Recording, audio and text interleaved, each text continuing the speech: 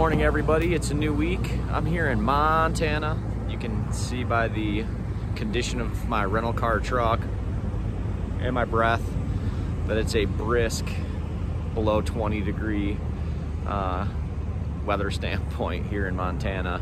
This week's gonna be awesome. You know why? Because we're doing all welding. I'm gonna go here to General Distributing. They're a independent distributor here in Montana. I got a new welding camera that I'm gonna boot up and see how it runs so you can see what that looks like. And then from there, I'm not gonna leave you bored. From there, we're gonna fly to Indianapolis and visit PRI. So PRI is Performance Racing Industry. We're gonna have a booth set up there with Weld Metals Online. So if you know what's good for you, grab a coffee, sit down in a cozy chair, and stay tuned for the whole video.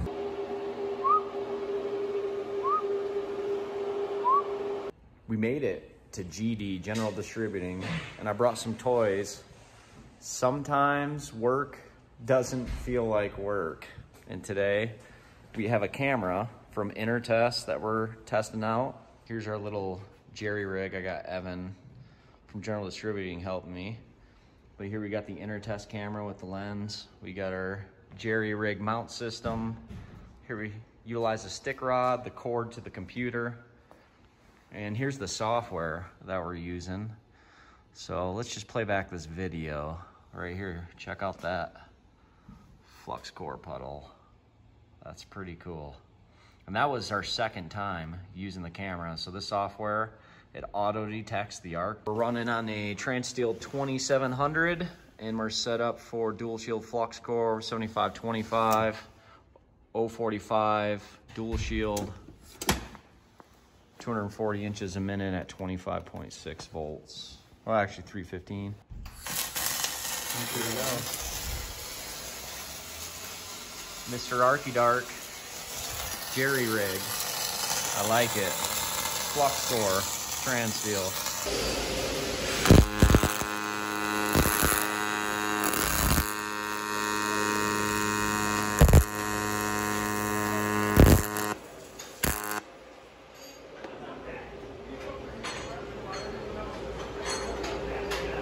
All the General Distributing outside sales employees have to weld up.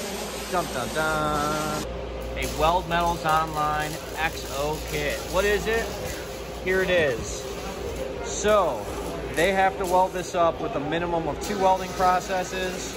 And the team that does it with the best results wins a Fronius weld gear set, including a helmet, jacket, gloves. Right now, they're practicing with all the machines from Magic Wave to Transsteel to TPSI. And then over here, we have a Transsteel Pulse, an AccuPocket, which is a battery-powered stick TIG unit, and a Transsteel 2200. Jay has already pre-cleaned the part. How do you think you guys are gonna do? Tough competition here. We're talking mid-pack at best. Are you going MIG and stick or MIG TIG? I'd like to see MIG TIG. I think he wants MIG stick. Okay. All right, it's a battle. So we may compromise to all three. Right. Good choice. Evan has another test that they're working on right now. So what do we got? So we got double bevel.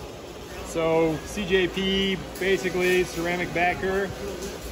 We've got metal core or gas shielded flux core for these guys to play around with to see what that does. Runoff tabs, the whole thing. They're the same teams? Oh yeah. Sorry, same teams. Right. Okay. No minimum on passes? No, just get it done, fill it up, have fun, learn something. Look at all this inventory. They got some Hypertherm stuff, so you gotta check them out. We have salesman from Billings. And Butte. America. America. What is the strategy here, guys? I gotta understand this. There is no strategy. No strategy. Just give her hell. Give her hell, okay. At least you're cleaning it, so that's a good thing. Put her in the bites, maybe. How many passes is that right now? That's 4. 4 passes? Yeah. Weave, and now we're doing stringers just to show the difference. All with the transsteel pulse? Yes, sir. Metal core. Absolutely.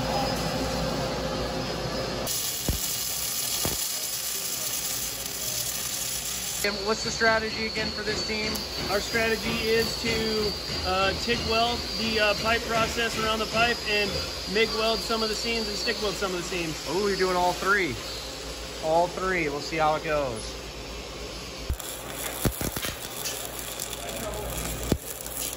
We got which processes? I'm gonna call it out. Stick, MIG. 3 finishers. I repeat, 3 finishers. Which one is it? I got 2 unknowns. I don't know whose those are. Is it, what is this? D, C, B, and this is what? Don't know. And then 2 unknowns. The 2 unknowns are probably disqualified. I think that's Evan and Ryan one. Evan and Ryan, B, C, D. Is it D? Is it C? Is it B? Or is it Evan and Ryan's? Which one? Let me know.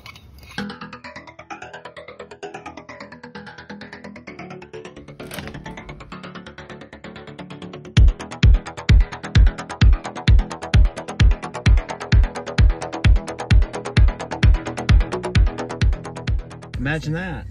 We got an event going on and Sea Beach is in the house. What up? What's with your hair, bro? Dude, I've been wearing a hat all day.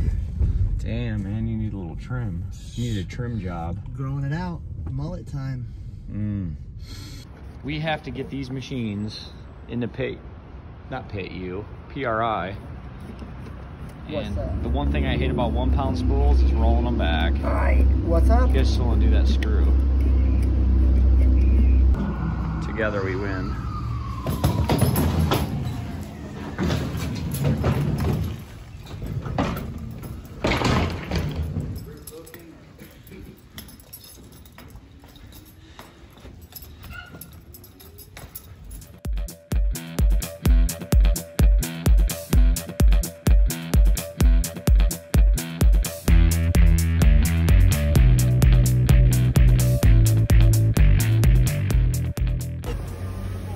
You're out of breath. You're out of breath. Hey, I don't need any slacking. No slacking. Rub it clean. See this manhole? I was telling Rub the lotion on the skin or else it gets the hose. Step on up, ladies and gentlemen. Ladies and gentlemen, welcome to Weld Where everybody gets a t-shirt. Everybody gets a t-shirt. Here is the view from the arc tank. Justin spent a shit ton of time working on this thing. How many hours? I lost count. Probably at least Well, it was 120. like 2 months straight, Yeah, 2 basically months. every single day. This design's awesome. I'm gonna show all of you what's in the arc tank and what it's all about. But the main thing up here is don't fall. Don't fall in the hole. And he's already told me like 3 times, but Yeah. I can see myself falling Like in getting that all thing. excited in the moment or whatever the case Yeah. is. You're just like, yeah! Landing on the, that would be horrible. It will. But Justin's gonna be throwing t-shirts out. We got some Fronius t-shirts. Giving away some machines. Every day we got 2 machines we're giving away, maybe more. Flame Tech's got some goodies. Flame Tech's got CK. goodies, we've got goodies. Geez, like everybody's actually pitching in on this one now, so it's good. I'm super excited. Like I've always wanted to do this, and like now it's possible. We get to do it. It's awesome. Sweet. And we got our friends over here, Pit Weld U. It's a clean setup. Look at all those Fronius hoods, gloves, helmets, machines. You can buy them.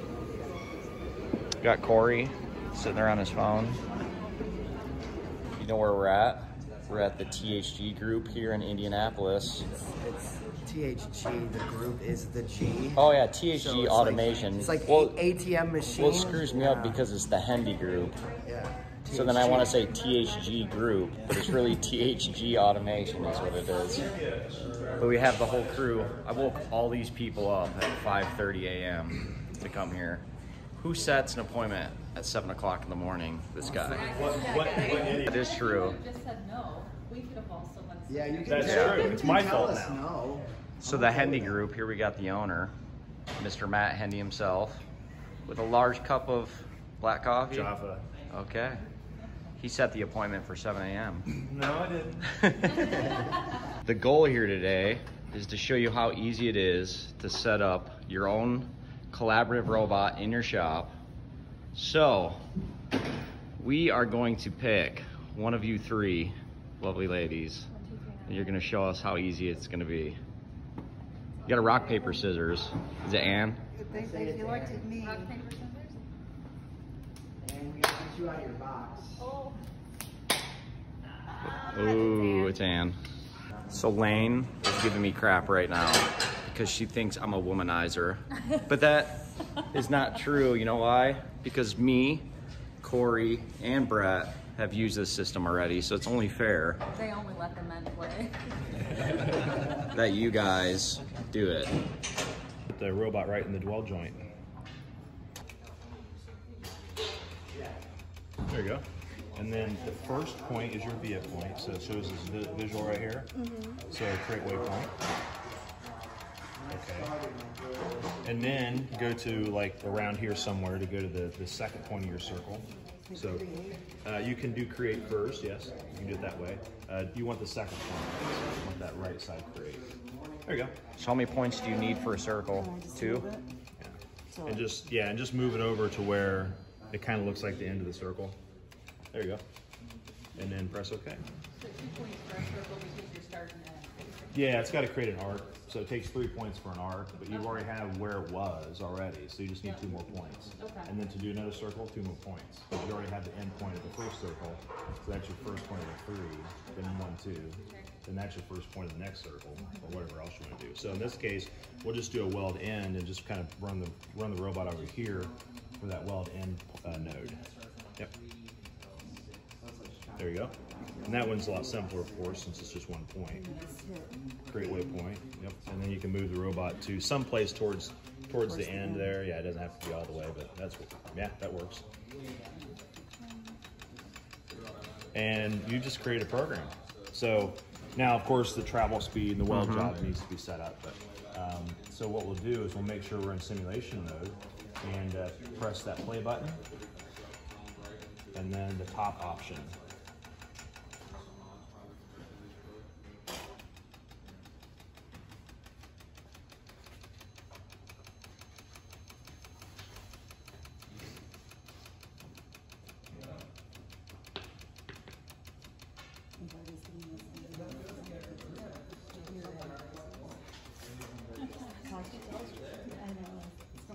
It just It looks shows. a little high. And have you ever programmed a robot before? No. And look at that. That easy. I was just letting you know.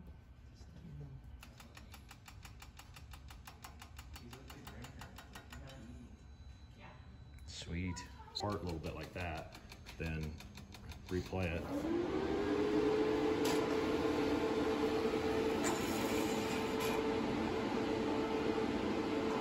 So this is finding the joint. So if you put your part in the jig and it moved a little bit, essentially the robot and the machine are finding the joint. Yeah, just refines it a little bit.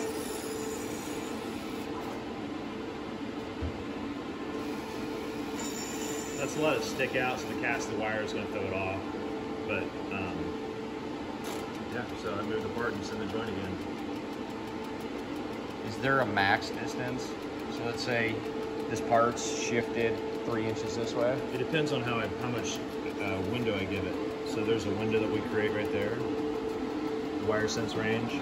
So if I make that bigger, it'll scan a larger zone. I really didn't need the 10 millimeters there. I could have done 5, but yeah. This is THG Automation in Indianapolis. How many of you have a $30,000 cutting table or CNC table? This system right here, 100 grand, isn't much if you compare it to a cutting table. So if you're doing any type of small parts, or if you're looking to increase efficiency, you know who to get a hold of. Who is it? THG Automation. Hey, Pit Weld you! Pit Weld you! Give me a oh yeah!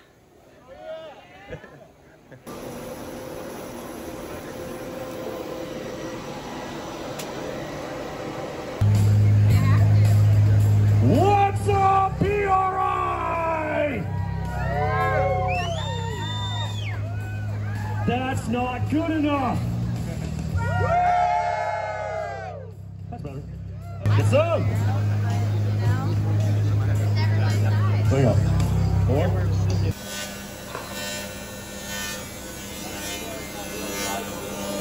The pulse is so fast. It's the end of today. Wait, yeah, it's the end. It's the end of it's the end of day one of PRI. We have Brett in the house, Corey, Sea Beach 34. You've seen him before. We have ladies in the back. Woo! So we are walking out of here. There's a guy on YouTube called Warp Perception. He just launched a video where he has rocket boosters, 3 of them to be exact, on the back of a Tesla. So he's gonna drive by us. So we gotta call him and tell him what street we're on. But all of you get to see this rocket blaster in action. There's the man. What's up, dude? I'll go up a little bit more and start it behind the bus. Okay.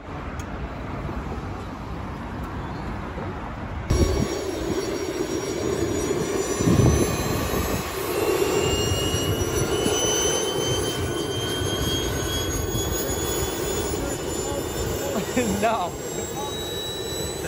You don't think the wells would hold? No.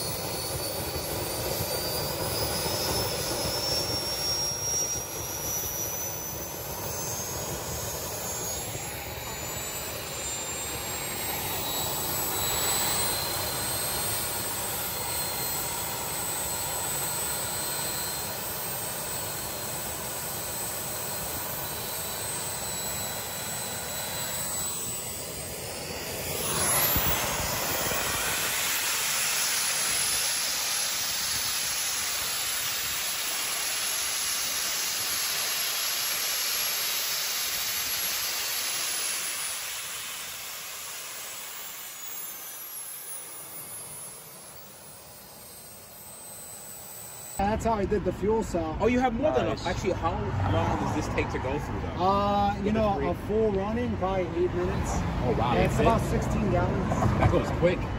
Damn. So it's good enough. I mean, it's solid. It's in there. I have it strapped on the bottom. Yeah. I mean, it's almost like it was made to burn gas. So, but there's no front. How do you store your stuff? Like toiletries, there's no frunk anymore. There's no grocery delivery. Huh? Right here. Oh, yeah, that's fair. You can put some stuff there, some toilet paper, some paper towels. What's going on, everybody? Welcome to PRI. We're here at the Weld Metals Online booth.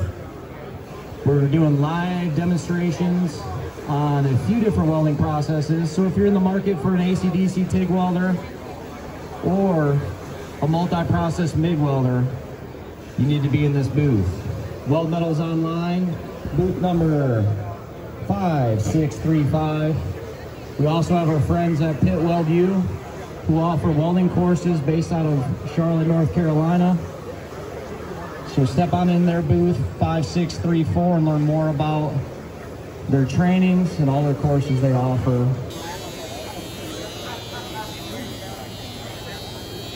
If you're going to TIG weld stainless to steel, what grade of wire do you use? 309L.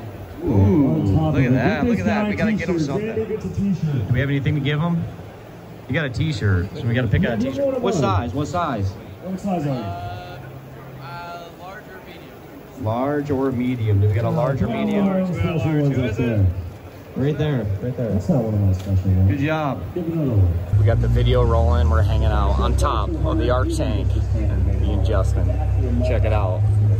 He's got the tickets. We're going to draw it for the Transsteel 2200. We've got a whole big crowd behind us.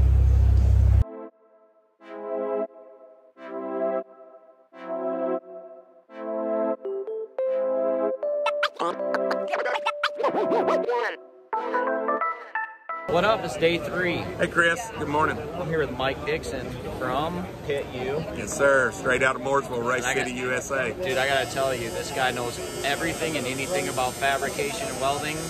Like you were taking apart stingers or electro cables. Oh yeah, first time I met you, I was like, where's that Feronius guy? I gotta show him this piece of junk for a stinger. So we got all that fixed up, man. You know, I'm all about the equipment, making sure the customer gets the best product they can get for their money. Oh, yeah. How long have you been teaching anyways? About 15 years now. 15 years. Yeah. Heck yeah. This guy's the man. Thanks, Chris. Full of knowledge. You gotta check out PITu. You know why? Because you got this guy, you got the knowledge behind them, and they do workshops. Absolutely. Weekend Warrior workshops. Come in. 2-day workshops. We also offer 1-week workshops. The 2-day, come in on Saturday morning. We give you a little safety, a little theory. We get you in the booth by Sunday afternoon. You're welding great. You're going to have the basic understanding, the basic skill set to build, you know, standard minor projects, get you started. Hopefully you'll come back, do our 16-week classes, and, you know, get certified. We are an ATF, an accredited testing facility through the American Welding Society. We offer welder testing. We also offer independent third-party inspection services. And they're in Charlotte, North Carolina area. Absolutely. So who doesn't want to visit Charlotte? Yeah, that's the way I see you know, in Mooresville, our location, we have the North Carolina Hall of Fame for racing, but 20 miles away in Charlotte, we have the NASCAR Hall of Fame. So if you want to come do a workshop, come in on Friday, do the NASCAR Hall of Fame. Saturday morning, come in, get your welding on, and you'll have a great weekend. And for all of you that have kids, their workshop, as long as they're 12 years old, yes, you could bring your kids in, and then you could do fabrication and welding. Absolutely. Right at as long as the parent signs up, takes the class with them. We have 2 people in the booth at the workshop, so it's a great thing for, you know, a bonding thing with your kids for the weekend. You know, we have a lot of moms come with their sons and dads with their daughters. I always love teaching the family aspect of it. It's like doing hunter safety with your kids, but fabrication style. Absolutely. Yeah, that was a great class for me and my son. You know, I'm 40 years old at the time when we go do the hunter safety, so you know, it was refreshing. I'm thinking, yeah, I needed to remember that again. You know, I had to introduce you to this guy. I appreciate it, man. We're gonna sit here and rock out day 3. Having a great time, PRI. Who's this guy? We got Fokker Fab in the house. BFD. Who's up top? Hello. What's up? What up? Welcome to PRI. Woo! Rockin' Corey Beach's hood, CBH34.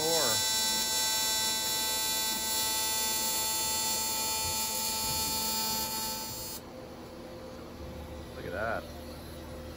How many times have you done this? This is your first time? First time. It's the Feronius. Yeah. Don't let this guy fool you. I know where he's from. He teaches. Don't you teach? Do you teach or you subbed at Weld? I do both. I teach the workshops and I substitute for the MIG and TIG class. So what's your background? I build race car chassis for a living for CT Raceworks out of North Carolina. I've been welding for 21 years now. 21 years. The TIG guru or a MIG guru as well? No, TIG only. TIG only? No. All right, so if you want to learn from this guy, you know where you got to go? Sure. I'm going to show you. Over here. Pit Weld View, Charlotte, North Carolina. Or close to. Go on a vacation. So what's some of your technique there, angle-wise? 90 degrees, directly, tungsten 90 degrees directly to the filler. Okay. Allow the puddle to create, allowing the clean action to happen, and then start running your dabs. Okay. Slowly down. So you want to pull out of the arc, or what's the primary focus of the filler metal? Because I know a lot of times, even myself, I get a little antsy, and then my rod wants to burn away before it even goes into the weld pool. If you add the rod too fast, the heat from the arc will cause the rod to melt too soon, causing you either to shove the rod into the tungsten or the rod falling off or the ball falling off on the table. So that's a sign of low amperage or not enough heat? That's a sign of too much heat and not feeding fast enough. Ah, got it. Or angle. And allowing your filler to get into the heat zone before you're ready to start your weld. Got it. Thanks for the tip.